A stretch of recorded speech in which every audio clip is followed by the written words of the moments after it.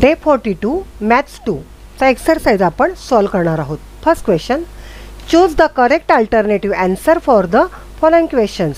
First, to draw the graph of x minus y is equal to 7. Find the value of y if x is equal to 3. तुम्ही इक्वेशनमध्ये x ची value 3 घाला आणि equation solve करा. तुम्हाला y ची value मिळेल -4. Option D -4. 2.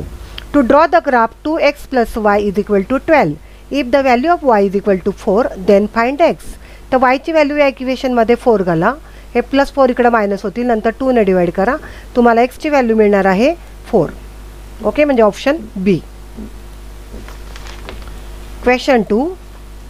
Complete the following activity to draw the graph of x minus y is equal to 1.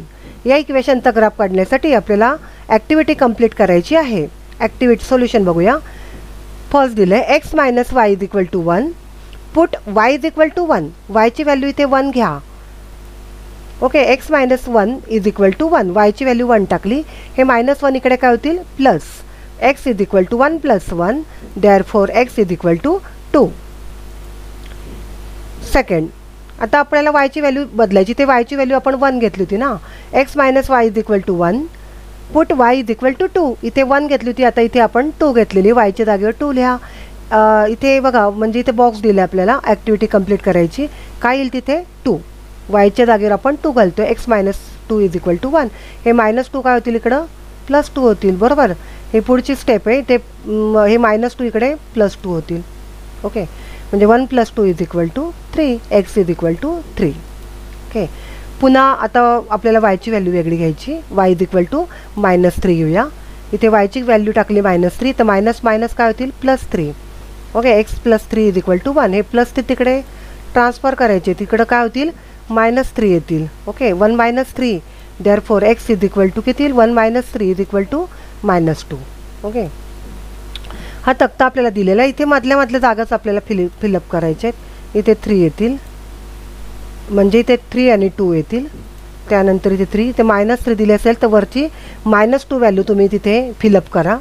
आणि आपला पॉईंट असेल -2 -3. वरती विचारलेली असेल कदाचित, तर वरची -2 तुम्ही फिलअप करा. ओके, आता हे जे पॉईंट्स मिळाले आपल्याला 2 1 3 2 आणि -2 -3 असे 3 पॉईंट्स मिळालेले आहेत.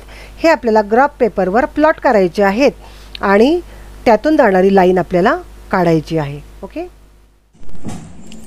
3 पॉइंट्स आपण ग्राफ पेपरवर प्लॉट करायचे आहेत. त्यातला हा जो पॉइंट आहे तो 2 1 2 1. इथे बघा 2 आणि 1. त्याच्यानंतर 3 आणि 2 हा इथे एक पॉइंट आहे 3 2. आणि त्याच्यानंतर -2 आणि -3 बघा, -2 आणि -3 हा एक पॉइंट घेतलाय.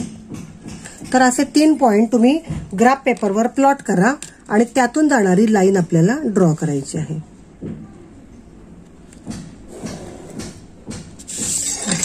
लाईन ड्रॉ करा.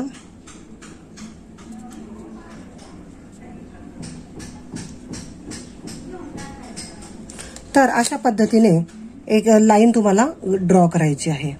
Okay, question 3. Solve the following sub questions. त्यातमध्ये first, plot the points 1 2 3 6 -2 -4 on the graph paper. Decide whether the points R collinear or not. If so, draw a line passing through those points and write the equation of that line. बघा, हे 3 points तुम्हाला graph पेपरवर plot करायचे आहेत आणि ते 3 points collinear आहेत किंवा नाही ते ठरवा. जर कोलिनियर असतील तर त्यातून जाणारी लाईन काढा आणि त्या लाईनचं इक्वेशन आपल्याला लिहायचं आहे. ओके, 3 पॉइंट्स इथे पण प्लॉट करायचे. एक्स ॲक्सिस वाय ॲक्सिस काढलाय, इथे स्केल लिहिलेला आहे आणि हे 3 पॉइंट्स आपण प्लॉट केलेले आहेत. बघा, 1 आणि 2. त्यानंतर इथला जो आहे तो 3 आणि 3 आणि 6 आणि इथे -2 आणि -4 या 3ही पॉइंट मधून जाणारी एक लाईन ड्रॉ केलेली आहे. तर हे 3ही पॉइंट्स कोलिनियर आहेत. ओके, इथे विचारले कोलिनियर आहेत किंवा नाही, तर द पॉइंट्स आर कोलिनियर. आणि इक्वेशन आपल्याला लिहायचं आहे.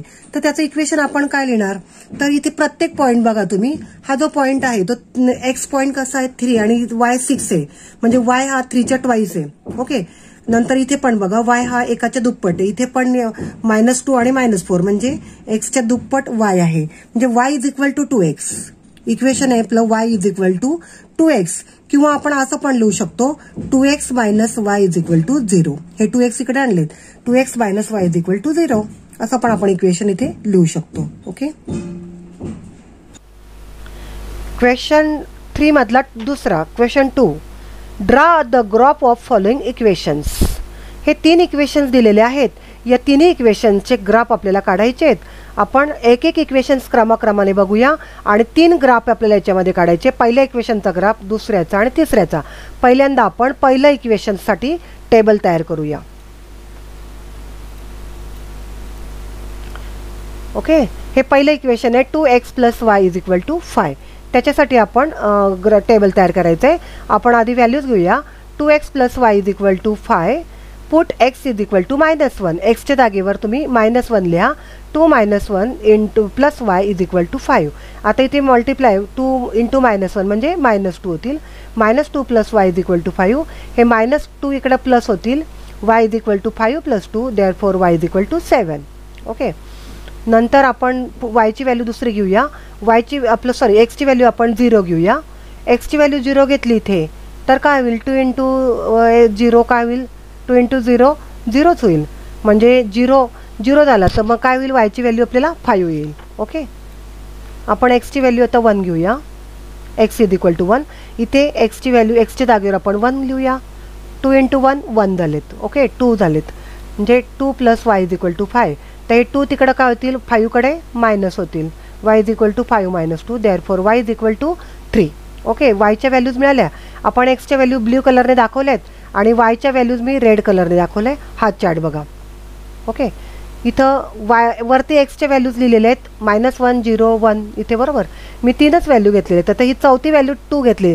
तुम्ही जर एक्सची व्हॅल्यू 2 घेतली तर वरती बघा इक्वेशनमध्ये एक्सची व्हॅल्यू 2 घेतली तर बेजूने किती होतील, 4 आणि 4 इकडं मायनस होतील. 5 - 4 म्हणजे 1.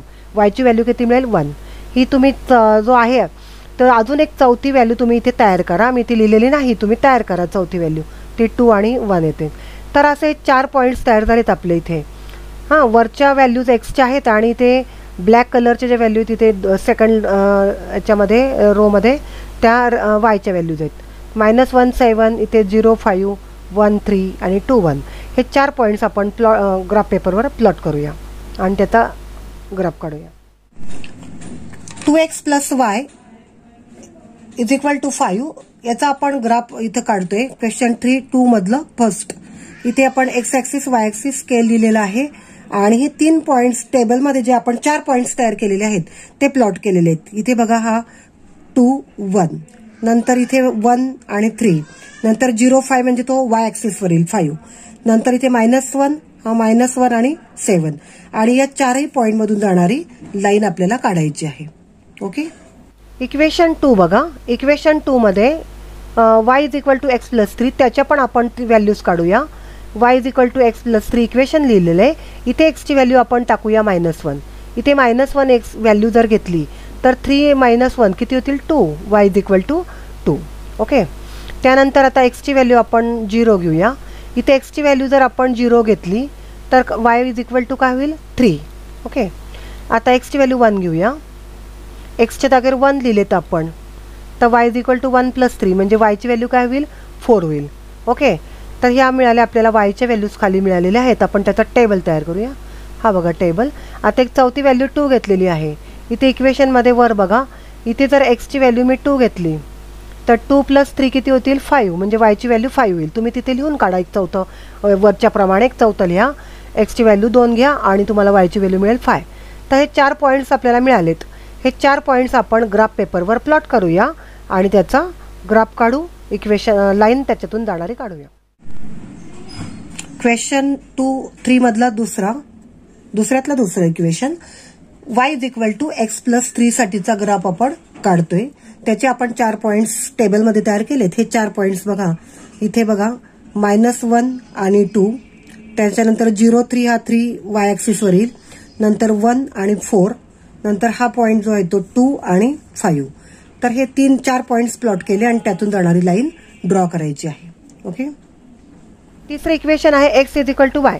याचा अर्थ जी व्हॅल्यू तुम्ही एक्सची घेतली तीच वायची. आता इथे सॉल्व करायची गरज नाही.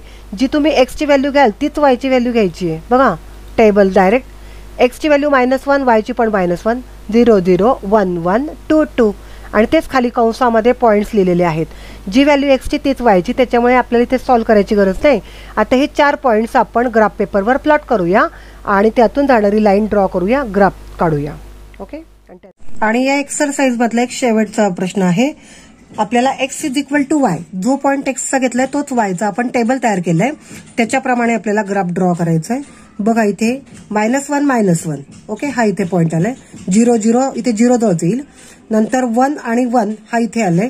त्यानंतर 2 हा 2 आणि 2 इथे 2 पॉईंट आलेले आहे. हे असे 4 पॉईंट घेतलेले आणि त्यातून जाणारी लाईन काढायची आहे.